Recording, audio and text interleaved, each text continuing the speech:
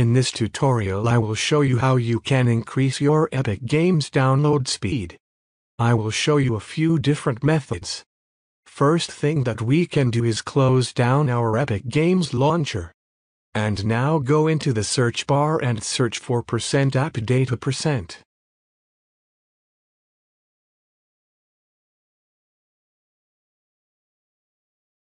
Now you should click on this folder. Now go into the App Data folder. Then click on Local. Search for the Epic Games Launcher folder, and open it up. Go on Save folder. Then open Config. Then Windows.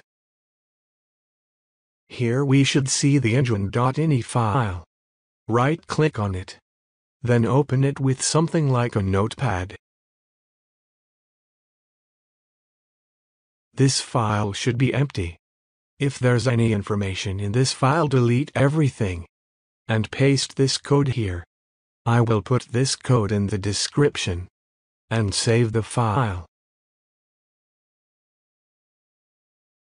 Now we will go to the next step. Open up our Epic Games launcher.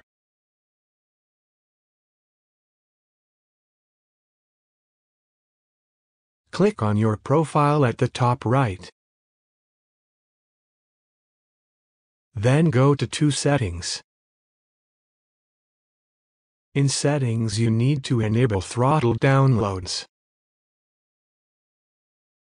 You can play around with how many kilobytes you would like to set.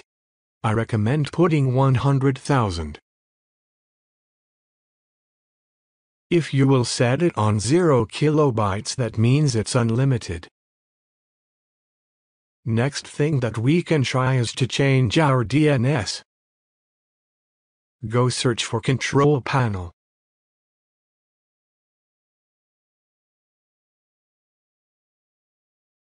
Now go to Network and Internet.